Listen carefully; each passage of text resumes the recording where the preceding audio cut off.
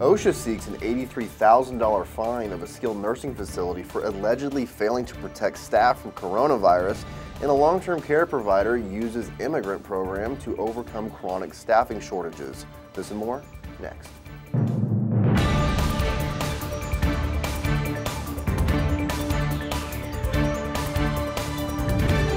You're watching LTC News with Dane Henning. Welcome to CNA TV Long-Term Care News. I'm Dane Henning. Today is Wednesday, October 20th, 2021.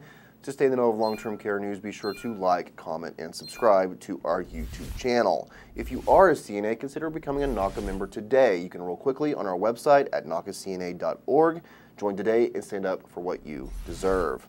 An Illinois skilled nursing facility could be hit with a nearly $84,000 in penalties for allegedly failing to protect employees and other staff from COVID-19.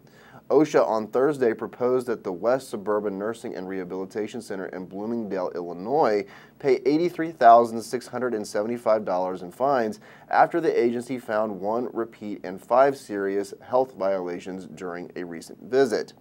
The facility can appeal the recommended penalty proposed by OSHA. The facility required employees to wear N95 filtering masks when entering quarantine areas and caring for residents with suspected COVID-19, but it failed to ensure the personal protective equipment fit or was used properly by staff, according to OSHA. The agency said West Suburban also failed to implement a hazard assessment process to evaluate for potential coronavirus exposure, track vaccination status of employees, erect barrier and control procedures to maintain 6 feet of distancing between employees and entry points and nursing stations, and control access to the quarantine zone by staff and patients. Quote, after more than a year of fighting this pandemic, employers should know the procedures to minimize workers' risk of exposure and take every precaution, Jake Scott, Naperville, Illinois, OSHA area director said in a statement.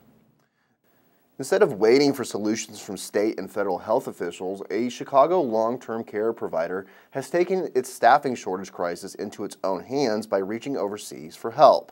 Chicago Methodist Senior Services, which offers skilled nursing, assisted living, memory care, and home care programs, developed the United Methodist Healthcare Recruitment Program in 2005 to help it recruit nurses from the Philippines. The program has already paid off in recent months, supplying hundreds of licensed nurses when many operators across the country are struggling. The provider has recruited more than 300 licensed nurses through the program's pipeline since implementation. Quote, we are a small organization. We want to defend ourselves against the nursing shortage, Bill Lowe, the provider's president and CEO, said last week. He added, the nice thing about the registered nurses from the Philippines is that they train them well. They're BSNs when they arrive here. Hopefully, that will be one of the solutions our government comes up with. The federal government has reduced the number of workers and slowed down final interviews for candidates coming from the Philippines due to the pandemic, but the company expects to have another 100 nurses after the health restrictions end, according to Lowe. He added that if he could, he would also like to use the program to recruit immigrant certified nursing assistants as well. The operator feels like the company is well calibrated if the U.S. government ever throws up its hands and says we're going to need immigrants to help tackle this problem.